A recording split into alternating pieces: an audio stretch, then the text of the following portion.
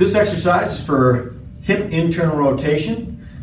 I call these windshield wipers when I show them in the clinic. What we're going to do here is we're going to take our right leg, in this case, working on the right hip with internal rotation and flexion. And we're going to keep the left leg blocked, and we're going to rock the hip in and rock the hip out back to neutral.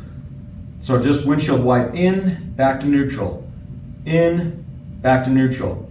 You can go through the full spectrum if you'd like to, but if we're concentrating on just hip internal rotation, you want to just rock inwards. I don't want you rocking both legs out, because then you're just buying real estate through the pelvis and you're not moving anymore through the hip. So you can see here in the video with me that my right hip feels quite tight and I can't get very far. My left hip is actually quite a bit easier for me, and I can drive in and out to almost the full range, almost getting my knee to the floor without really opening up my other leg and cheating. So I'll block this hip, drive in and out, or I'll block this hip and drive in and out. Okay?